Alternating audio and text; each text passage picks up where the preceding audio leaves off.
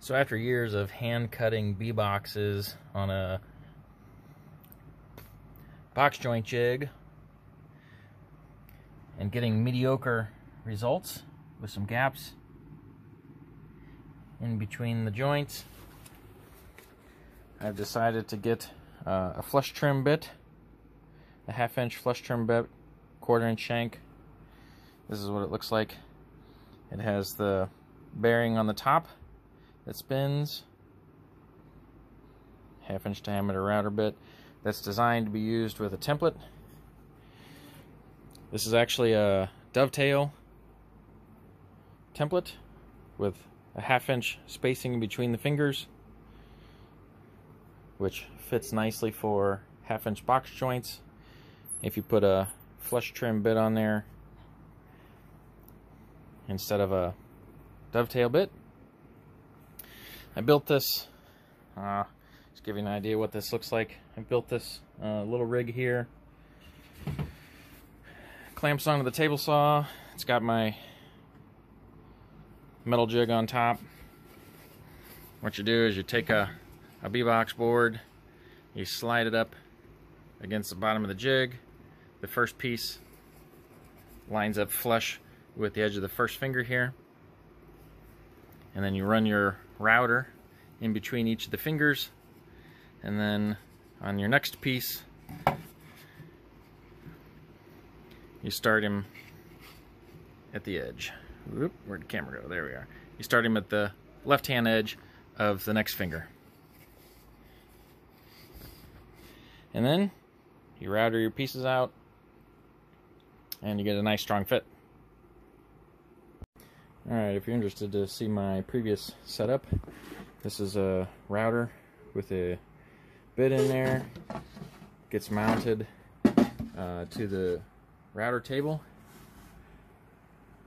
You can imagine if I'd put these screws in, drew the router up, the bit would stick out of the table.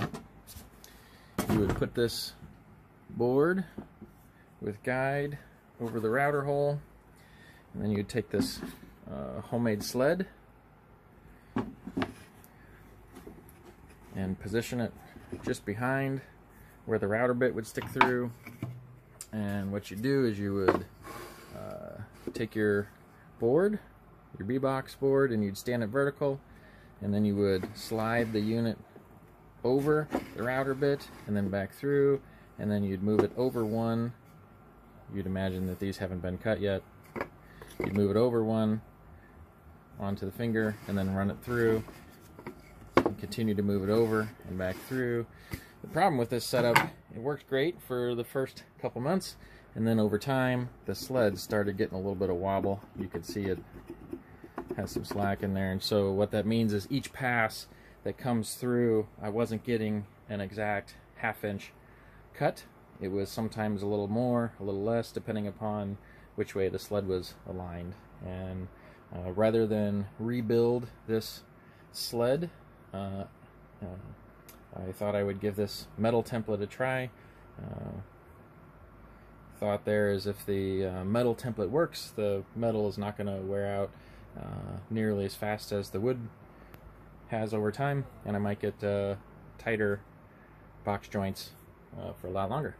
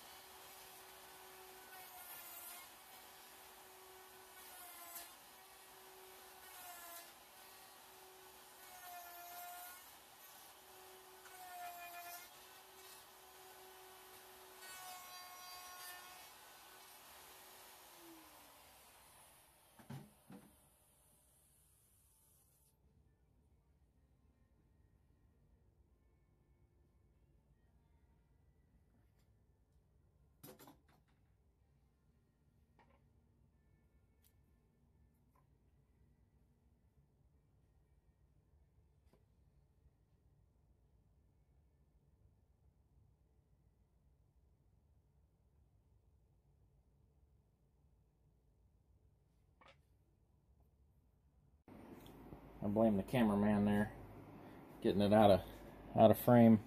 See if I can do this again in frame for you. So this is first time using the homemade jig. Just getting her set up on the very first try. And those are pretty tight joints in there. Much better than I could do previously. And previously I spent about 10-12 minutes per side just trying to get it cut out, and it would fit together pretty loose. This I was able to zip through in under a minute per side, and it's a pretty strong tight fit, so I'm pretty happy with that. Thanks for watching.